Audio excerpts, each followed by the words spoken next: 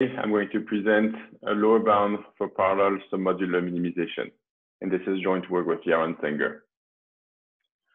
So I'd like to begin by discussing the current state of submodular minimization.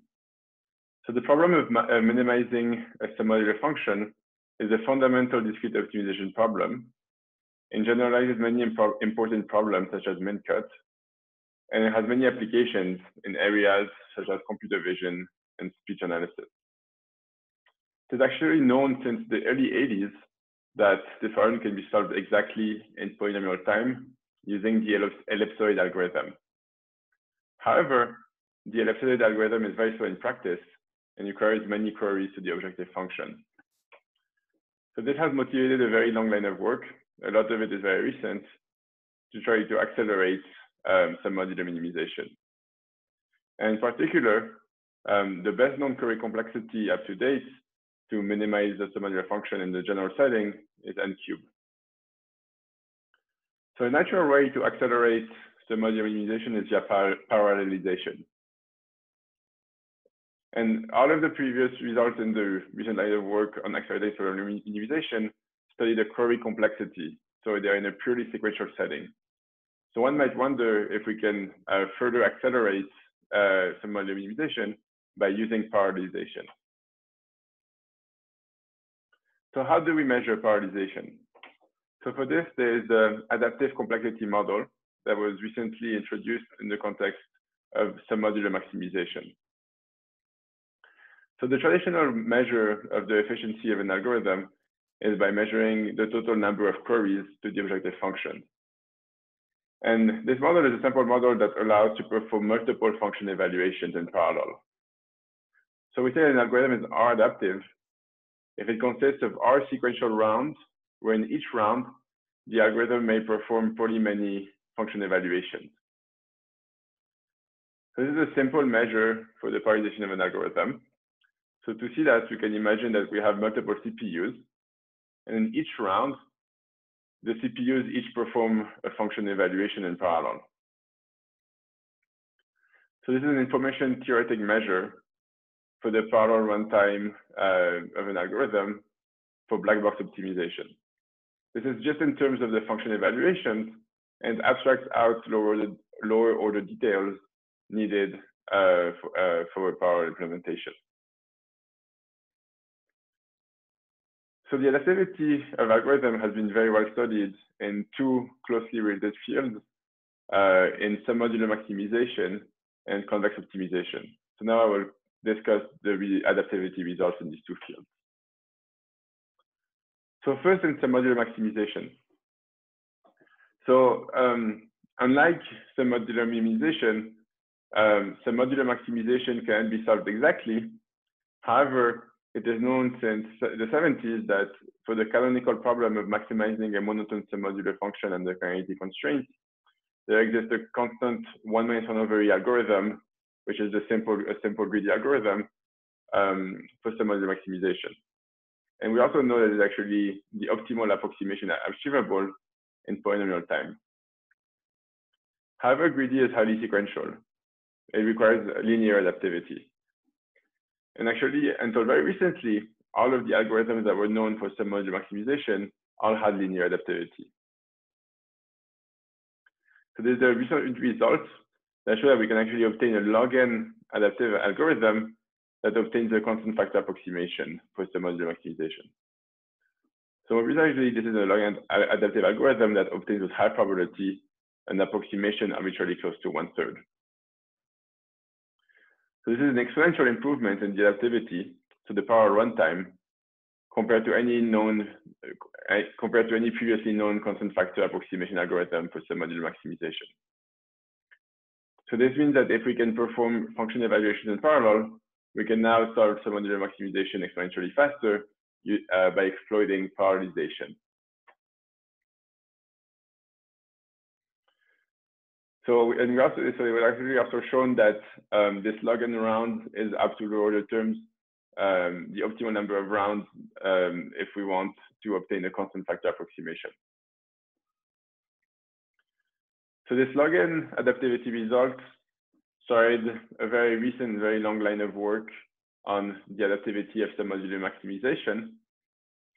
And there's one result I want to mention, which is the most closely related to this work, is that for the problem of unconstrained non-monotone submodular maximization, it's actually possible to obtain an approximation that's arbitrarily close to 1/2 with constant adaptivity. And we know that for this problem, 1/2 is the optimal approximation achievable. So what about convex minimization? So there's actually an important relationship between convex minimization and submodular minimization. And this is because the problem of submodular minimization can be solved by minimizing a convex relaxation of the submodular function. And this convex relaxation is called the Lovász extension. So for submodular minimization, we cannot get the same exponential speedups as we got for submodular for convex minimization, we cannot get the same exponential speedups as we got for submodular maximization. There's a result by Nemirovsky from '94 that shows that we cannot get a sub-polynomial adaptive algorithm that minimizes n-dimensional convex functions up to accuracy epsilon over the L-infinity ball. So only very recently, this lower bound was improved to n to the 1/2 in a very recent paper.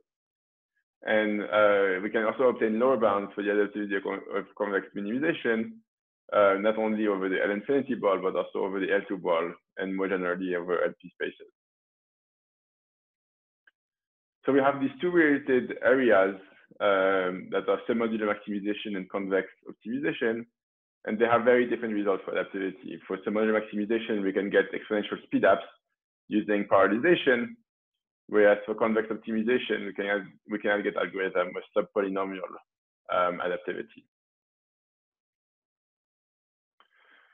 So for submodular minimization, very little is actually known about the adaptivity of submodular minimization. The algorithm I mentioned that obtains the n-cube query complexity uses at least n² iterations, so it has adaptivity as at least n². And actually, all of the algorithms that are known for submodular minimization all have at least n² adaptivity. And it is also known that if there is an algorithm that would have sub-polynomial adaptivity, then it will have query complexity that is at least close to n². So in conclusion, for submodular minimization, for the general setting where we allow poly n queries per round, all that is known about the number of rounds needed, so the power runtime of submodular minimization, is that this is somewhere in between 1 and n².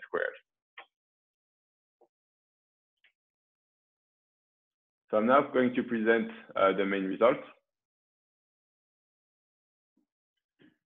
So our main result is that we initiate the study of the adaptivity of submodular minimization by giving the first non-trivial lower bound for parallel submodular minimization. So we show that there is no algorithm with adaptivity that is smaller than log n over log n that can solve submodular minimization with constant probability. So this is the lower bound that holds both for deterministic and randomized algorithm. And in addition to being the first lower bound for parallel submodular minimization, it's actually also the first lower bound just for unconstrained submodular optimization in general, for both unconstrained maximization or unconstrained minimization.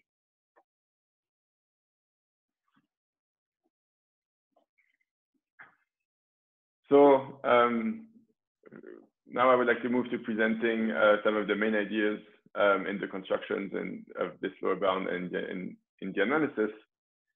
And for that, I'd like to first consider as a warm-up the case of non-adaptive algorithms, so algorithms that are one-adaptive. So the construction in the analysis to show the impossibility result for one adaptive algorithm is significantly simpler than for the log n over log n result. And it conveys a lot of the important ideas for the lower bound. So I'm going to spend a lot of this talk just discussing the construction for this case for the lower bound for a single round. So what do we want to do? We want to construct a family of functions and show that the family of function is hard to minimize.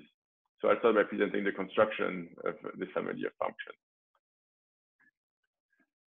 So these functions, they're going to depend on the partition of the element.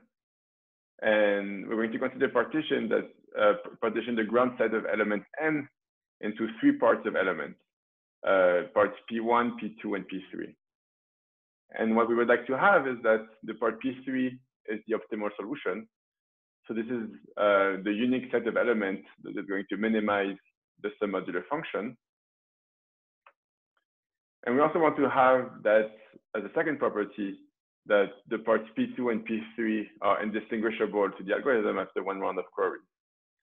So after 1 round of query, the algorithm can tell if an element is in P2 and P3.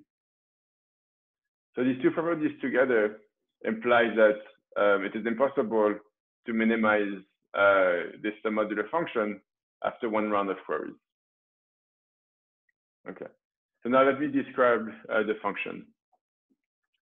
So instead of describing the function in terms of function values, I'm going to describe it in terms of the marginal contributions of elements. So the marginal contribution of an element A to a set S is the change of value of the function when I add the element A to the set S.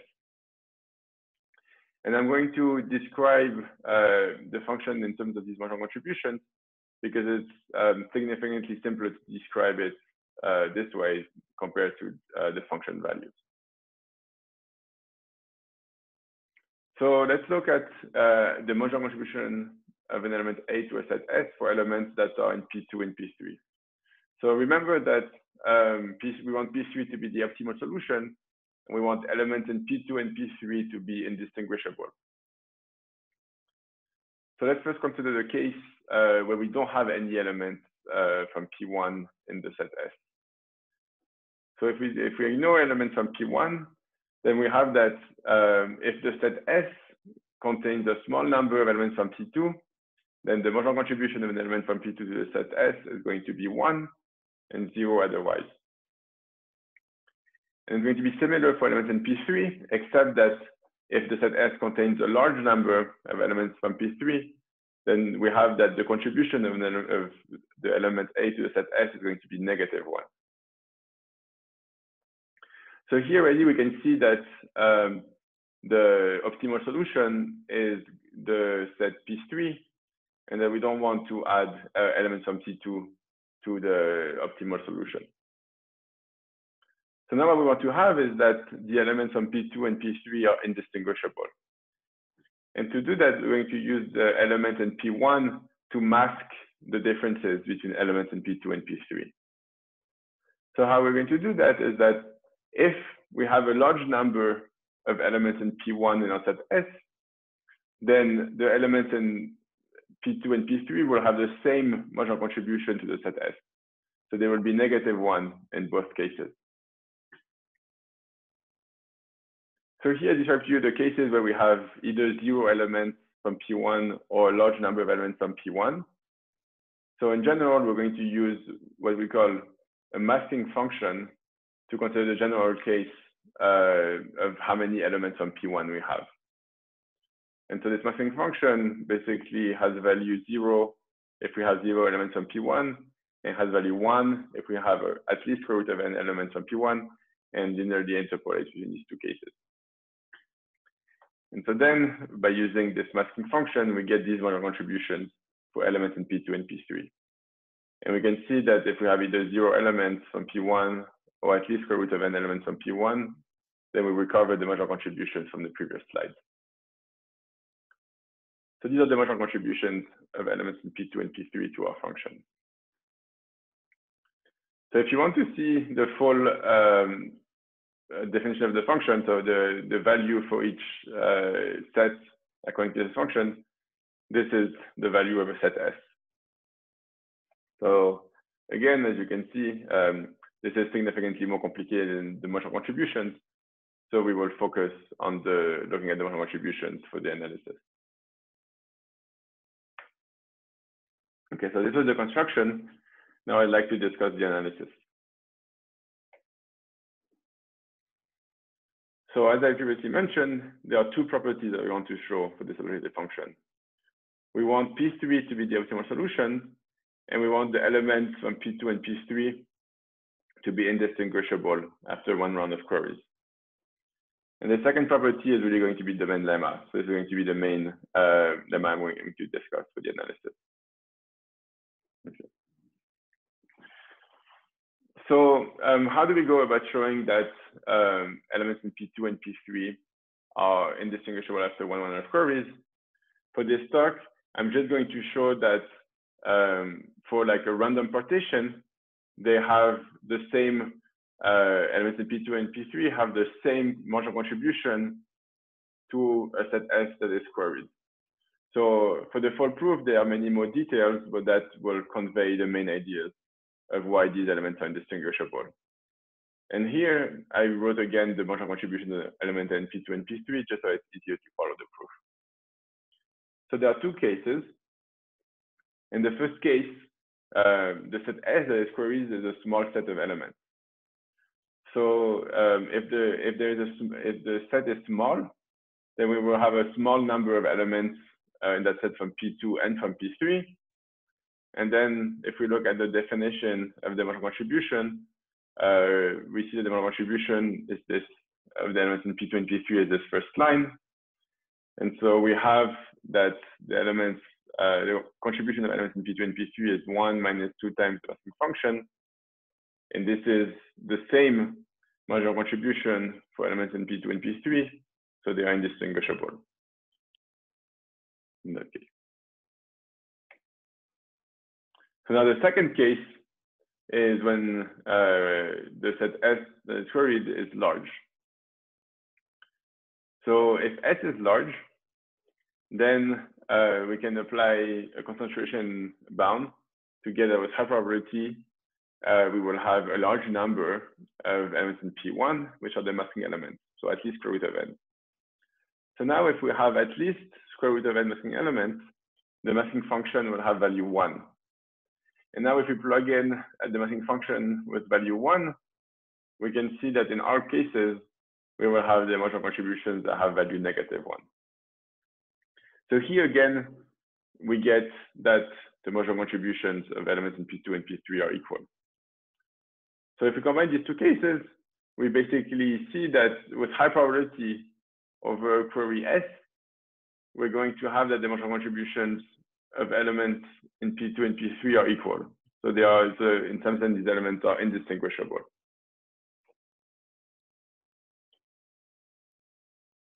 Okay, so to complete this proof, we need two more lemmas. So the first is that we also need to show that if these elements are indistinguishable, then the solution that we reach, that is general algorithm, is going to be different than P3 with high probability. And of course, we also need to show that this family of function is a family of submodular functions. And then when we combine these three lemmas together, we get that there's no one-additive algorithm for solving submodular minimization with constant probability. So that was the case, the possibility result for one adaptive algorithm, so with one round of queries. And so the main technical difficulty to obtain the main result is actually to extend this construction for one round of queries to multiple rounds of queries. And now I'd like to discuss a few main ideas that go into extending this construction to multiple rounds of queries. So for the partition of elements, now instead of having 3 parts, if we want to show a lower bound for R parts, we're going to have R plus 2. If we want to show a lower bound for R rounds of query, we're going to have R plus 2 parts. And it's going to be such that part R plus 2 is the optimal solution. And what we're going to want to show is that after I rounds of queries, all the elements that are in PY plus 1 up to PR plus 2 are indistinguishable.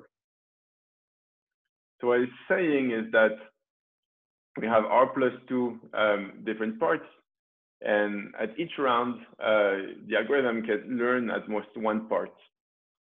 So after our parts, there will still remain these two last parts that will be indistinguishable, and that will be why we cannot optimize this, why we cannot minimize the submodular function.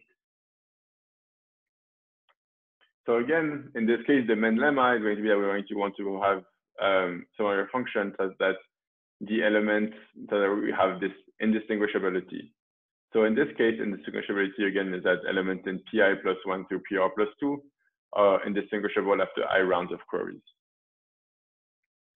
So now what's the main difficulty to obtain such a construction? So what we want is similarly as for the construction for one round of queries, we want that after one round of queries, we want elements in P2 and P3 to be indistinguishable. But then in the second round, where the algorithm might have already learned the P1, we want elements from P3 to PR to be indistinguishable. So then we will want to have P2 that plays this role of kind of like that masks the differences between elements in P3 through PR. And then similarly, in the third round, we're going to want P3 to mask the differences between elements from P4 to PR. And so now we have this